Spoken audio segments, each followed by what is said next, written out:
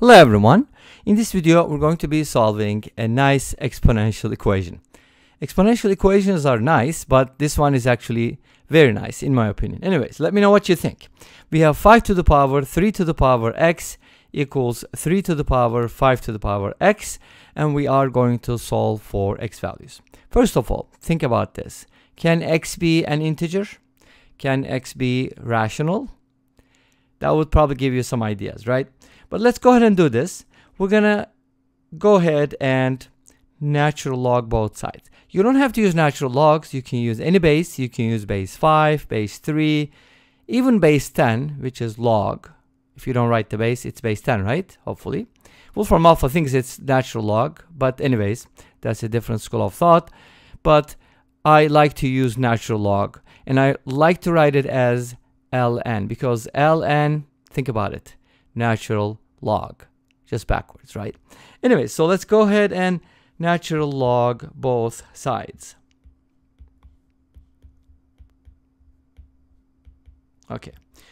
What is good about logging both sides, any base, like again, the base doesn't matter, is you can go ahead and bring these down. Notice that those are variable exponents and you don't want to keep them up there, okay?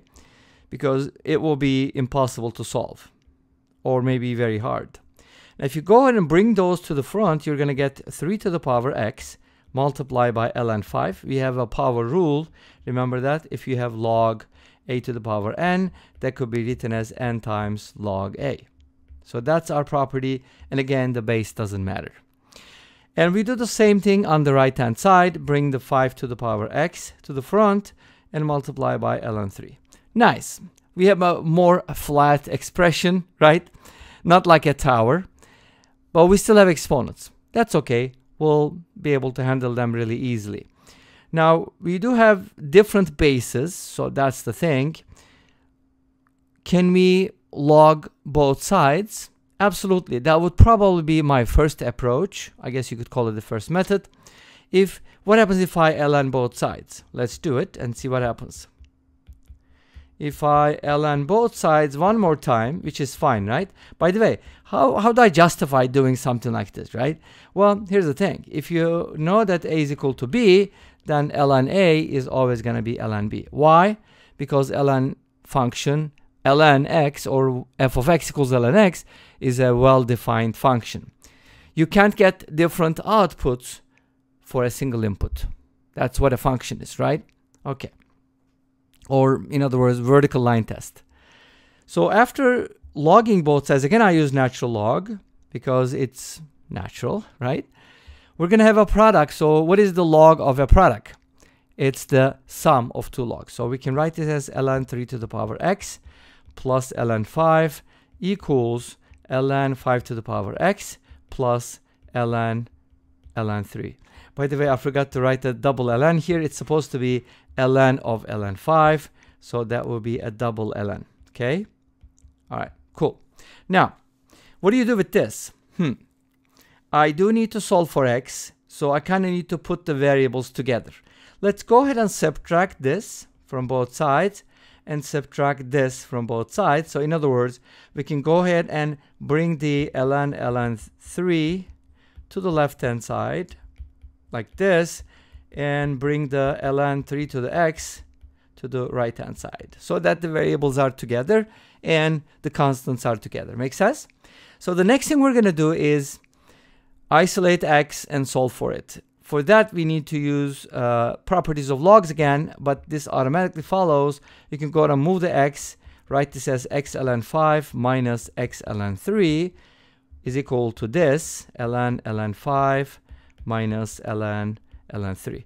Nice. Now we can go ahead and factor out an x and then write this as ln 5 minus ln 3. By the way, I secretly put that on the left hand side because we are usually used to having that variable on the left hand side, right? If we're writing from left to right, of course. It could be the other way around too. And then, since our goal is to solve for x, what should we do next? What do you think? $1 million question. Let's think about it. Divide both sides by ln 5 minus ln 3. So the answer would be then ln 5 minus ln 3 divided by ln 5 minus ln 3. So what is ln 5? So basically you need to do the natural log of 5, whatever that number is. By the way, natural log of 5 basically means what number do we need to raise e to get 5. So for example, if you take e, which is about 2.7, and square it, you're going to get 7.29, right? Something like that. So it's going to be too big. Obviously ln 5 is just going to be less than 2, greater than 1 because 5 is greater than e. So it's going to be in between, maybe 1.4, 1.5, who knows? If you don't exactly know what it is, a calculator can give you an approximate value, but as is, it's the most accurate form of ln 5, which is ln 5. Makes sense? Now, obviously a couple different things can be done here. For example, we have the difference of two ln, so we can kind of turn it into a quotient, right? By the quotient rule, and that is ln a over b is ln a minus ln b. If you use that backwards, this is going to be your a, this is going to be your b. So you're going to get something like this: ln 5 over ln 3, and then that is divided by ln 5 over 3. I don't know if this is a better way to express it, but you can definitely use something like that. You could even do something crazier, which uses a change of base, and you can kind of write this as log with base 5/3 of ln 5 over ln 3, because that would be the exact same thing. If you use change of base formula, you're going to get the top expression. Make sense? Well, there's a couple different ways to express it. You can pick whatever you want. I just want to show you my second approach because it's slightly different, and the second method definitely you deserve to know. And then please let me know what you think, which method you like better. I'd like to hear your thoughts, and I really appreciate your comments. And some of you guys are very knowledgeable in math, obviously know much more math than I do, and you make interesting contributions. Some of the comments are just mind-blowing. Anyways, I can't thank you enough about those comments. So what am I going to do? Same thing, natural log both sides, but we'll proceed a little differently. So let me show you real quick. We've done these already. Now, instead of logging both sides at this point, I could probably go ahead and do something different, right? So that it qualifies as the second method. I want to bring these guys together. So why don't we just divide by 5 to the x and just leave it like this, and divide by ln 5. Make sense? Now I was able to put the x's together in an exponential form, but that's perfectly fine. And guess what? This method is very similar to the first method, just maybe a slight variation. That's why I wanted to share with you still, because it kind of counts as a different method. And now at this point, we're gonna obviously log both sides.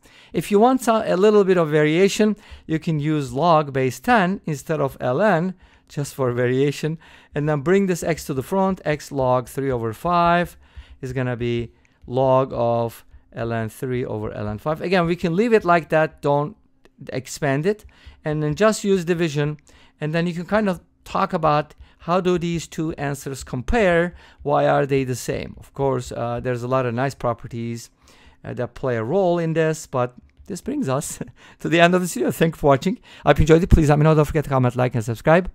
I'll see you next time with another video. I think that's going to be in about an hour, maybe. I'll be publishing 2 videos today, and the other one is going to be a Diophantine equation. Anyways, just quick info. And until next time, bye-bye.